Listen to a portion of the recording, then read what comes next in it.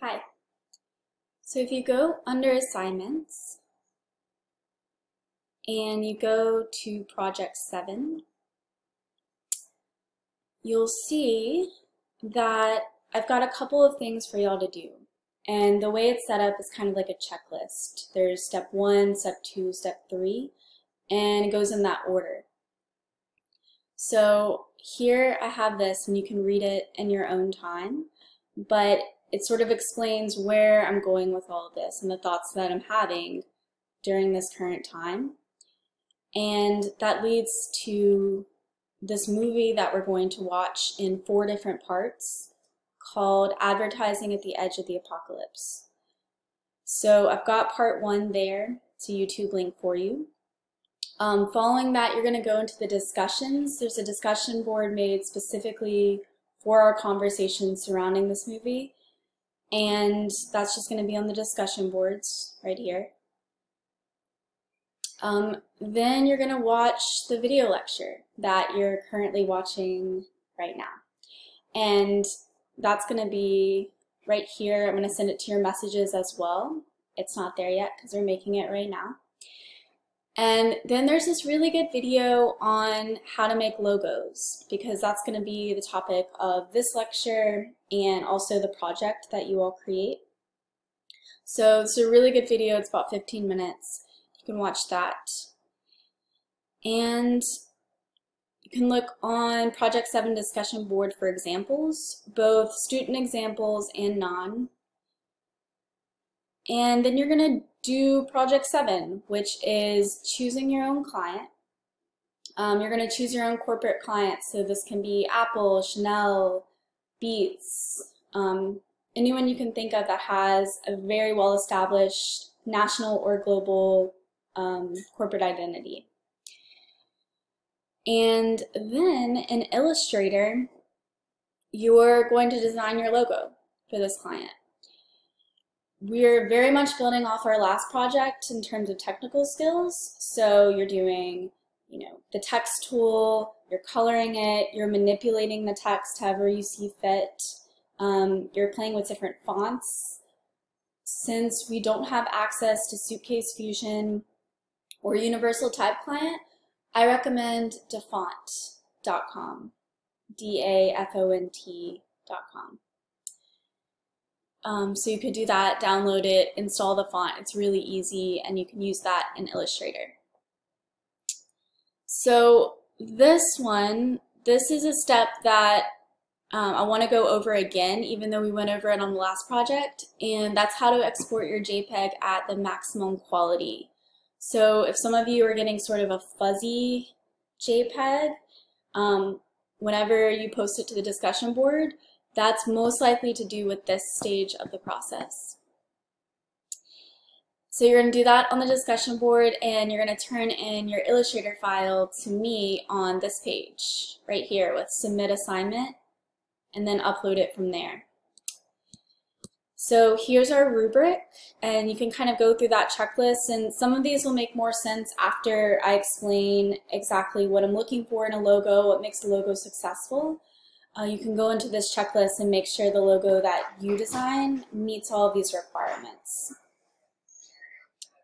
Okay, so I'm going to go to the discussion board, and I'm going to go to type only logo. And so these are examples, but I'm also going to use these to talk about what makes a logo successful, what makes a logo great. And you can see here I've got a lot of really iconic logos. So I've got, CNN, Google. You can see the progression of eBay, how it used to be before it got rebranded and how it is now. Same with Amazon. You can see this very interesting transition from the 90s, mid-90s, all the way till today, and all these choices that they've made. So I think right here is a really good place for me to stop and talk about what makes a logo successful, and also what is its purpose. So I'll start with the purpose. The purpose of a logo is very large part brand identity. You want it to increase brand recognition over time. So even if it's just a symbol or a letter, you still want over time and within culture for someone to be able to look at it and know exactly what that brand is and have all the associations with that brand as well. So you want people to be able to like rely on the quality associated with that trademark. It's also sort of a shorthand for who you are, right? It's going to appear on a letterhead, it's going to appear on packaging, employee uniforms, newsletters, the side of a truck, so on and so forth.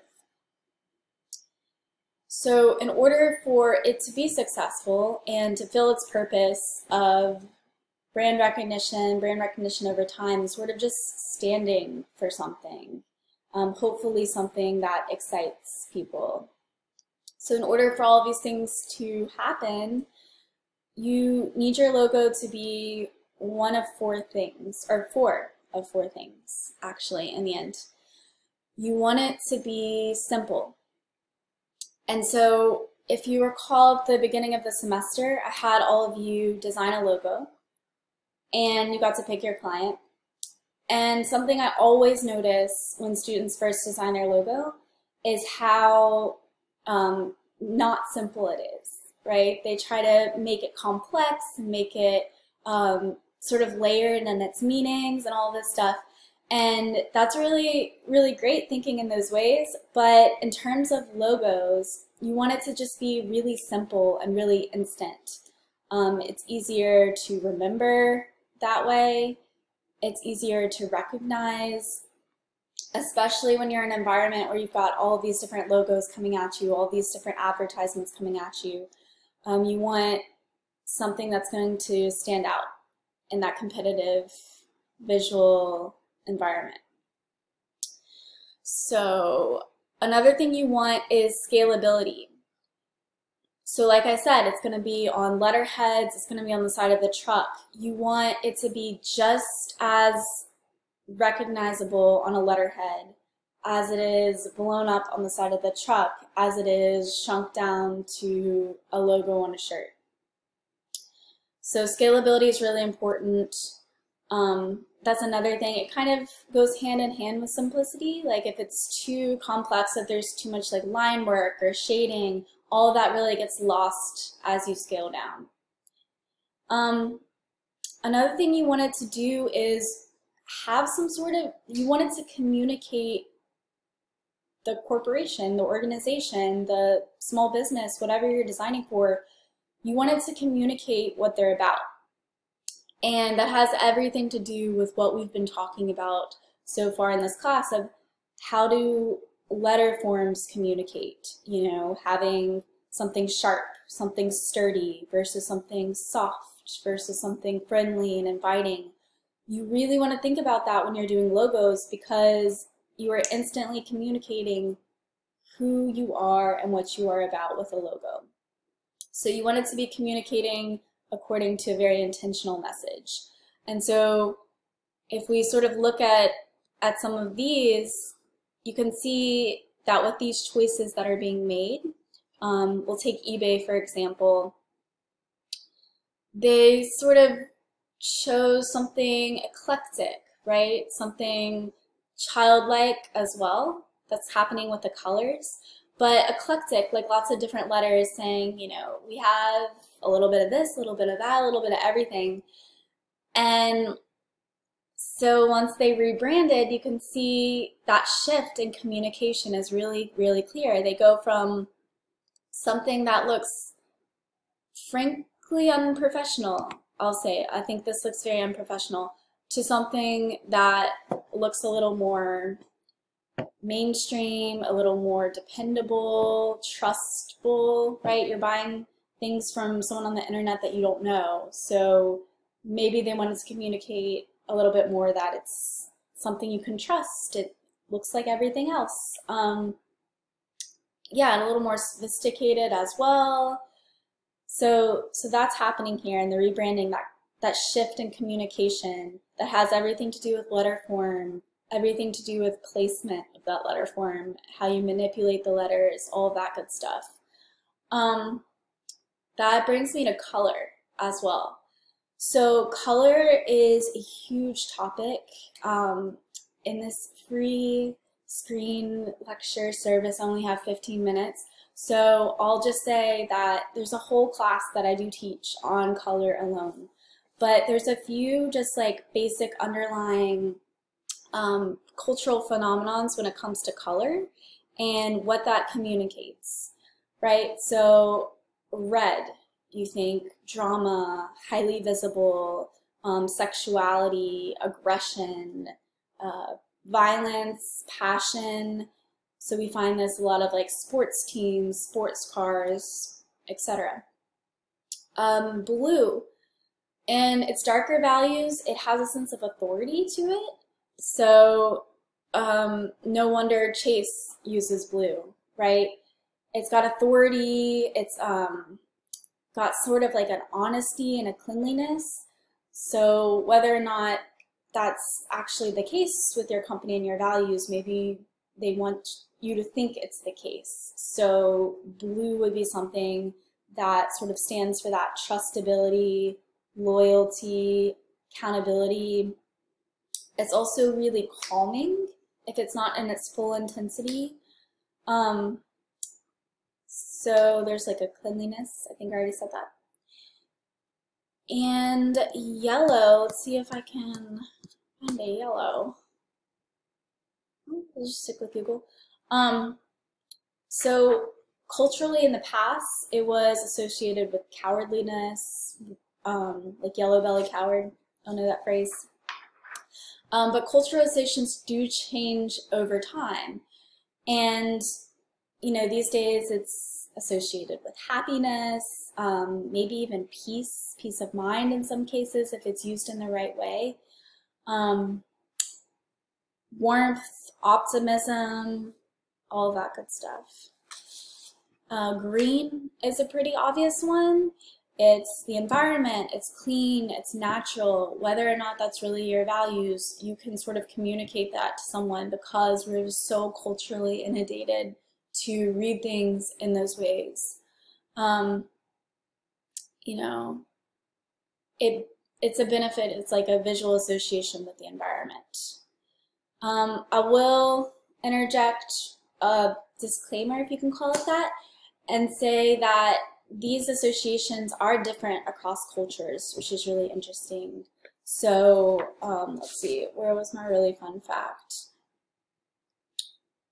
People in India wear white to a funeral, where we wear black, like just something as basic as that. People in India wear red to their weddings, whereas in America it's traditionally white. So things like that, like all these meanings are very culturally specific in some ways. Some of them do go across cultures, like red, it's just the color of blood, we all have it. So it has that sense of like, I don't know, aggression, urgency, maybe violence, passion. So that's a really quick crash course in all of that. But I do want y'all to just go through all of these and try to understand like, what are these different choices communicating to you? You can see that in Sony, like these rebrandings are so subtle, right? They go from really skinny and then they bulk up and go back to skinny again. And it's just like they're really fine-tuning that visual communication whenever they do that. Okay, so really quick, as I have a minute left, we're in Illustrator, right? I'm gonna create new document. I'm going to make it 8.5 by 11. I'm going to click create. I'm going to exit out of this. All my tools are here on the left. If ever you can't see it, go up to window. Oops. Go up to window at the very top. You can't see it on mine. But then go to workspace, reset essentials. Okay, so you've got your text tool here, and I'll just do CNN because I'm freaking out because we have like 1 minute left. So I'll do all my things to it, right?